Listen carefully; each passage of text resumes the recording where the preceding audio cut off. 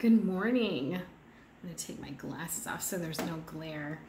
It's Read Aloud Saturday, and today I have a different kind of book. It's a nonfiction book, and there's a series of these books, and it's You Wouldn't Want To. And it just kind of is almost like a graphic novel nonfiction text. This one is You Wouldn't Want to Be a Civil War Soldier, a War You'd Rather Not Fight, written by Thomas Ratliff and illustrated by David Antrim. And this is not only just a fun book if you're interested in the Civil War, but it's also a great book for research if you have a project that you're doing or something like that. I'm not going to read the whole book today, but I'm going to show you some of the highlights of this book, and then I'm going to talk about some of the other books in this series. So this is just a funny little cartoon image of a Civil War soldier. The introduction says this: "You are a farmer living in a small town in Connecticut. After Abraham Lincoln is elected president in 1860, 11 southern states worry about the issue of slavery, and they decide to secede, or to leave the United States and form their own country, the Confederate States of America. Within a few months, war breaks out. In the North, people want to preserve the Union and get the seceded states to return. In the South, most people want to preserve slavery and keep their new independence.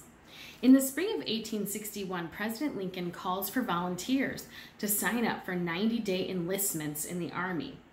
You decide to serve your country and join the Union Army. Everyone expects the war to be over in a few months, but in fact, you will remain in the Army for the next 4 years. In that time, over 2 million men will serve in the Union Army, compared to about 700,000 for the Confederates. Casualties for both sides will total 620,000 deaths, making the conflict America's bloodiest war." So already in this first page, there are some facts about the Civil War, about why it happened, and then just about how long it went on, how many served in the Army for each side, and how many casualties there were. And here's the picture. It just shows the Confederate flag and the American flag. And then as you go through the book, you'll see there are maps and there are cartoons, and you'll see that in nonfiction text, there are captions, there are diagrams, there are maps. So there's a lot of features, we call them text features in nonfiction, that help you understand the text. So it's just a fun little book. Each section of the book has a caption. Like there's one that says, "Will I have my own bedroom? Unfortunately, you will be spending most of your time outdoors. You share a small 2-man tent, which is really 2 halves that button together. When you are marching, the tent is taken apart.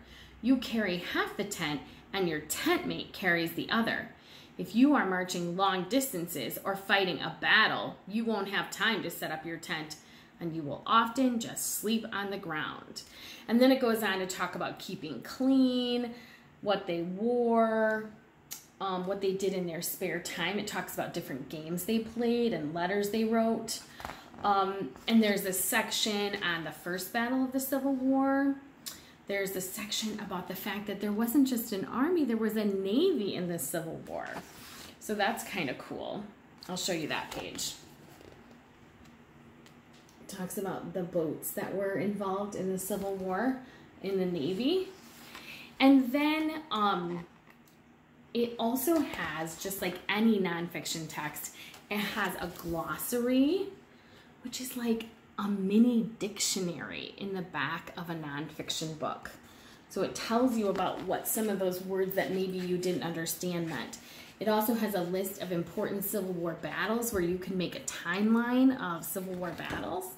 And then finally, it has an index. And what's important about an index in a nonfiction book is that, let's say you just needed to find information for some research on what Civil War soldiers wore, what kind of guns they used, and how they got paid. Well, you could use this index to just look for those items only. So you don't necessarily have to read an entire book when you're using a nonfiction text for research or for a project.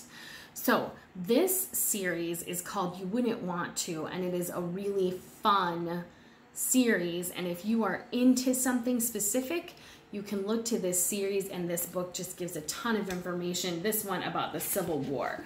But there are also other books in this series, and I'm trying to see, I think, titles in this series. You Wouldn't Want to Be Sick in the 16th Century.